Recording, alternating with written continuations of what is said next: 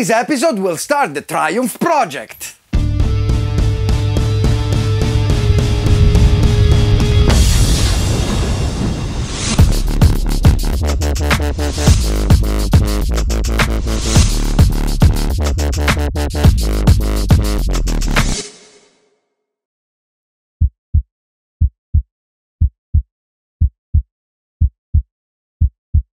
Hi folks, I'm Custom Chess for Roma Custom Bike, and we're finally starting a new series of episodes where we'll be creating a super custom out of a Triumph Speed Triple.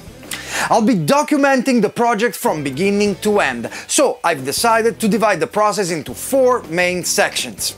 The first section will document the bodywork, so the creation of the tail out of sheet metal. In section 2, we'll take care of the design and machining of new parts I've created for this project, made out of billet aluminum. Section 3 will be all about the electronics needed to power the new parts, including the replacement of the existing instrument cluster.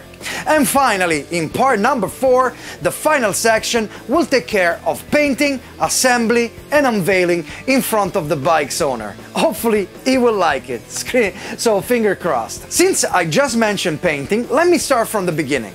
You might remember my friend Christian, the airbrush artist that did the paint job on my gas tank. Ciao, sono Cristian Laureti di Art di Roma.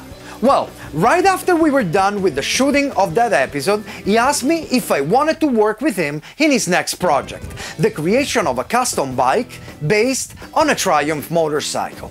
I was honored to be asked to work with such a veteran of the Italian custom scene, and I immediately accepted, although crossing my fingers and hoping to be up to the task. Dopo aver visto i lavori di Chaz sulla propria moto, ho pensato che il rischio di lavorare con un non professionista era un rischio calcolato. Magari ci sarà bisogno di qualche rifinitura, ma sono sicuro che il risultato sarà sicuramente molto creativo. And that is how we got started in this adventure, Custom Chess and Art together.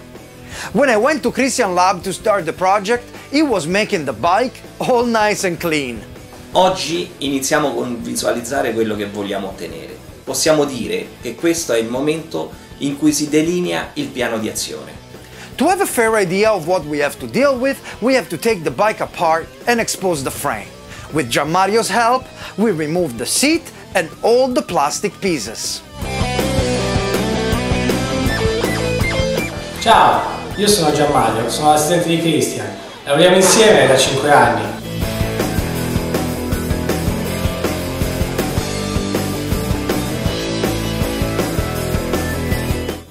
Once all the plastic components are removed, we can finally see what are we dealing with. The idea is to make it a one-seater and create a minimalistic rear end. The battery seems to be the object with the biggest footprint, so I immediately begin to find possible alternative positions. Beside the battery, the other candidates for relocation are the fuse box and the cooling liquid tank. The area enclosed in the frame under the current location could be a solution, but we'll see. I also found quite a lot of space under the gas tank, and I think that will come in handy. Riuscendo a riallocare un po' di roba lì sotto e spostando avanti la batteria, potremo guadagnare lo spazio necessario sul retro.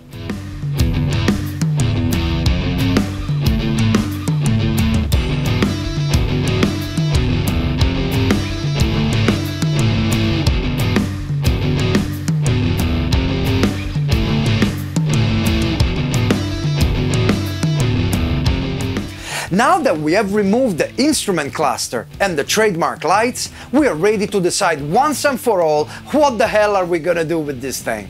Puoi fare modelli grafici quanto ti pare, ma per visualizzare il risultato credo che il miglior modo sia avere la moto davanti. Devi capire cosa vuoi e che cosa vuole il proprietario. Con Chaz abbiamo speso un paio d'ore a guardare, discutere e poi riguardare, finché non abbiamo deciso come procedere. Once we've made up our mind, the bike arrives to my home shop, where Polski and I immediately start figuring out how to transform the idea we came up with into reality. L'idea di lavorare su una moto da strada mi è sempre piaciuta e non c'è niente meglio di una bella birretta per far circolare le idee. Sarà un gran lavoretto. Sì, no, ma l'idea è un'altra. Quindi in realtà noi tagliamo. Non vorrei che è troppo dritto. Wow. Non me lo voglio dritto. So, after getting Polski on the same page as Christian and I, we start to mark the first cutting lines to shorten the frame. To do so, I use some painter's tape.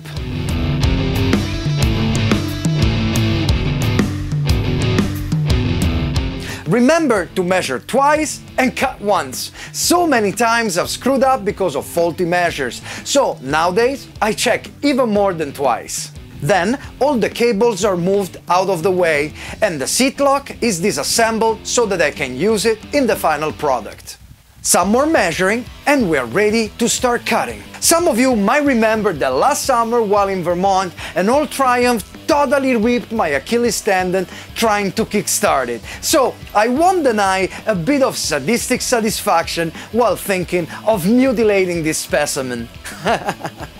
It is time for revenge.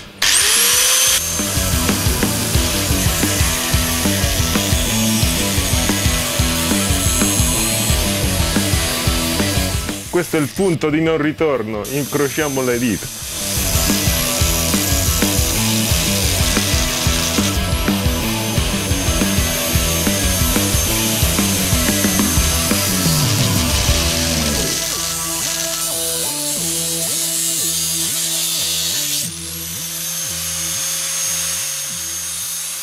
I start by cutting the tail of the frame. I might use it in the end, so I'm gonna keep it aside.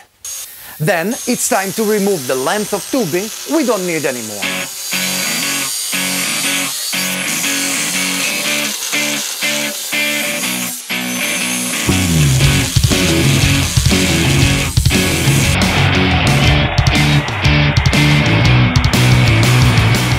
Now that aluminum, or aluminium, since we're talking about a Triumph frame, anyway, now that the aluminium excess tubing has been removed, it's time to shorten the plastic box as well.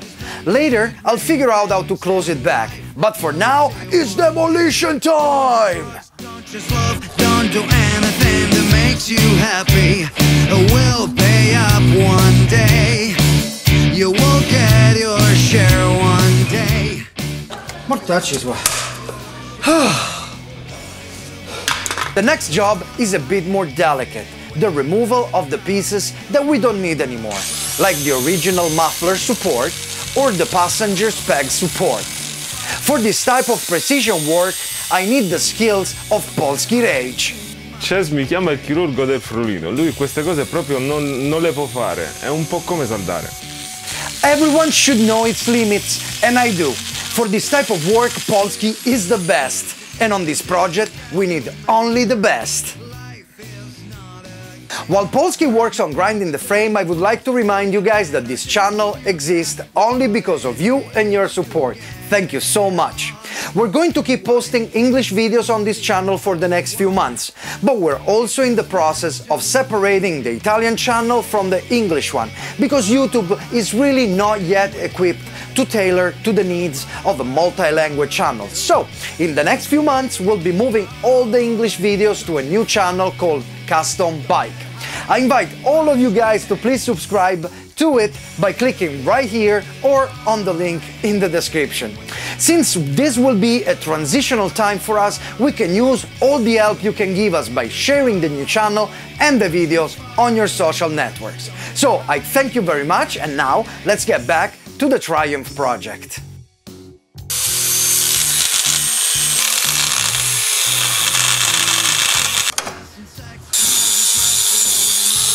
Alright, Polski is done and the passenger pegs are now officially history.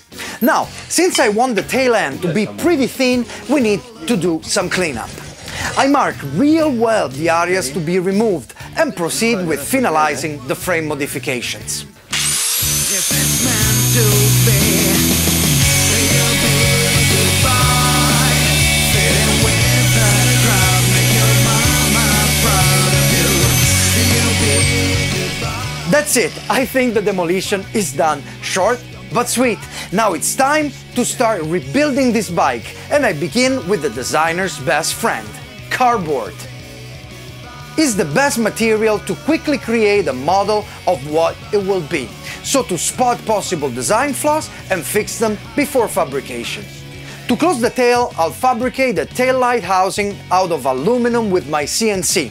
So I make a mock-up shape with the cardboard so I can visualize the next step, the sheet metal work. The cardboard comes into play one more time, this time a thinner kind to allow for easy folding and bending around the curves. Once mocked up, it will be replaced with 1 mm thick cold rolled steel. After shaping it on the tubes, it's time to detail it with a Sharpie, right on the bike. I think this is the best way to create new parts and making sure that the lines flow together. A pair of scissors make it easy for the side cover to come to life, and considering more and more elements along the way, the design evolves into its final shape. I want to keep all functionalities of the bike, so I make sure that the keyhole for the seat release is easily accessible.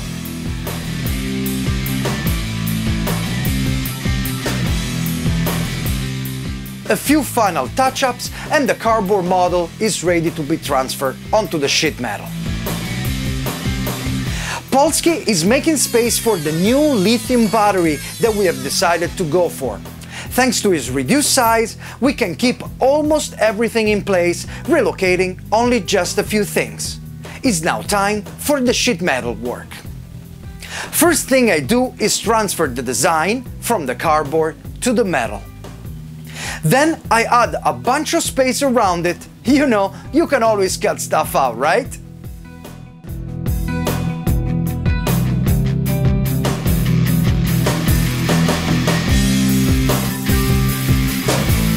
After some cutting with a pair of shears, I'm ready to give this flat piece of metal the shape I want.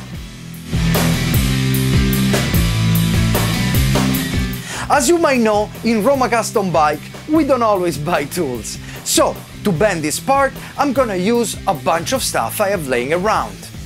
A metal tube clamped to the workbench and another leftover piece of pipe to push the sheet down.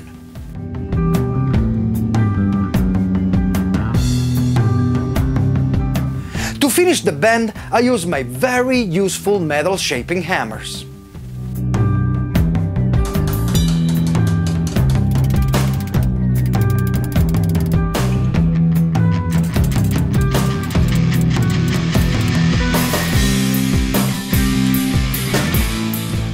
Now, with the basic bend done, I can place the part on the bike and verify that I'm going in the right direction. I also mark a few areas as reference for the next tool. This is a shrinker, and its counterpart is the stretcher. Many of you might know this tool, but for those who don't, the shrinker has two visors that grab metal and push it towards the center. Its job is to get the particles of material closer together, shortening the side while making it thicker and allowing for compound 3D curves and bends.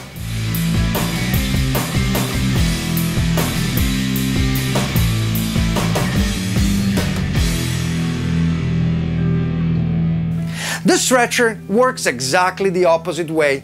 The teeth grab the metal on the two sides and pull it apart, thinning it and consequently making it longer.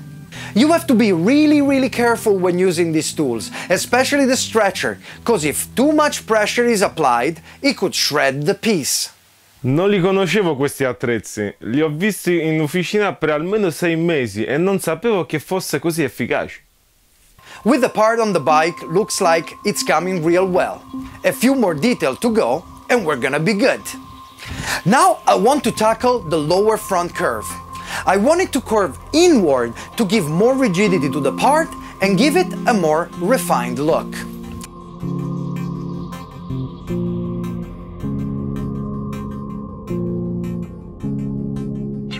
I start this bend with a shrinker, but given the very tight radius of the curve, I think that a curved anvil and a shaping hammer are the best way to go.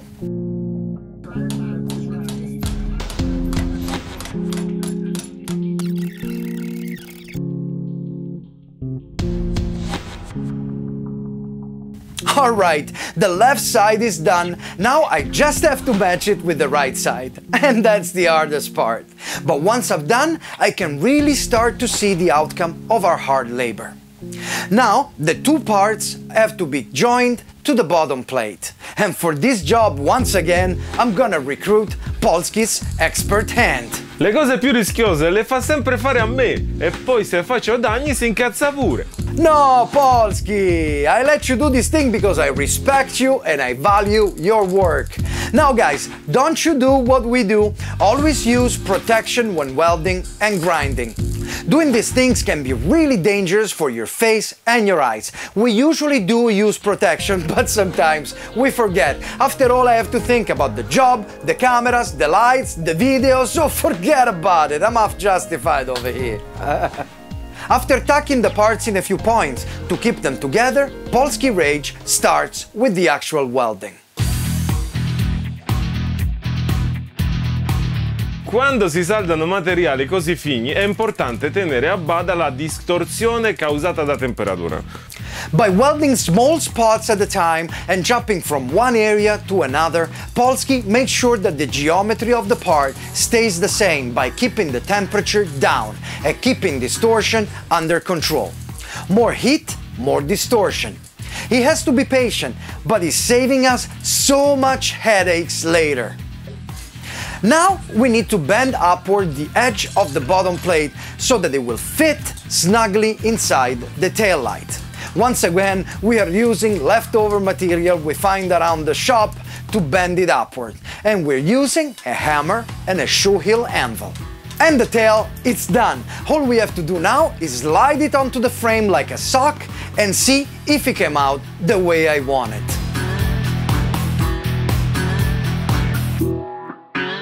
Sono molto soddisfatto come è venuto fuori. Wow, you guys! To be the first time that we have ventured into the world of metal shaping with this level of complexity, I have to say that it came out real nice. I hope that Christian will be happy with the result, but for now, I'm not gonna tell him anything. I want him to see the whole bike done all together. Con Chaz non mi preoccupo, sono sicuro che il prodotto sarà sicuramente di qualità. Magari un po' coatto, ma di qualità. Sì, questa è una moto da strada, non è un Harley. Magari un po' coatto. Ok, inizio a preoccuparmi. Christian, don't you be worried. Forget about it. The flamethrower will install as an optional.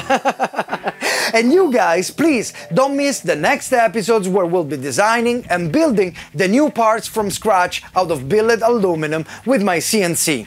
And then the development of all the Arduino-based electronics that we'll use to power and control the new accessories. And last but definitely not least, the paint job, assembly and unveiling. Remember to sign up for the new English-only channel Custom Bike, and please share the videos on Facebook, Twitter and Google Plus to help us grow, because that's how we manage to bring you new and exciting episodes every month.